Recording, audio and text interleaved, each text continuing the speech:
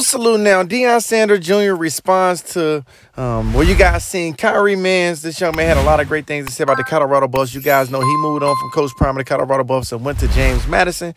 And at the end of the day, he still kept his rapport with guys like Deion Sanders Jr., a.k.a. Bucky from Well Off Media. I'm going to give you guys that here in a second. Now, first and foremost, if you guys are new to the channel, everybody go on right now and hit that like button.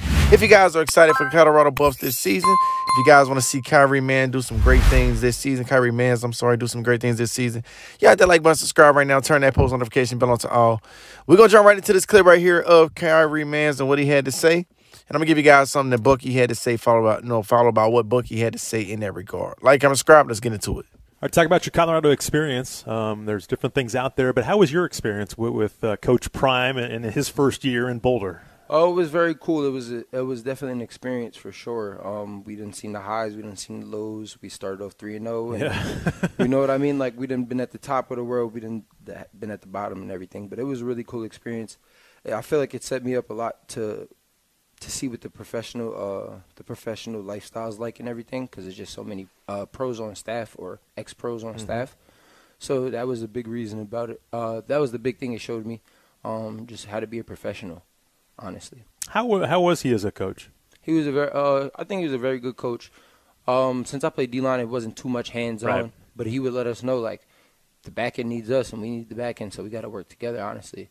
But I think he was a really good coach. And you were in a little bit different spot than you'll be here, right? So, again, you mentioned that's kind of one of the biggest reasons that you were just looking for a different opportunity, because they had you more in space, didn't they? Yeah, I was playing, like, inside, outside, backer, a little bit of everything, like a big nickel role.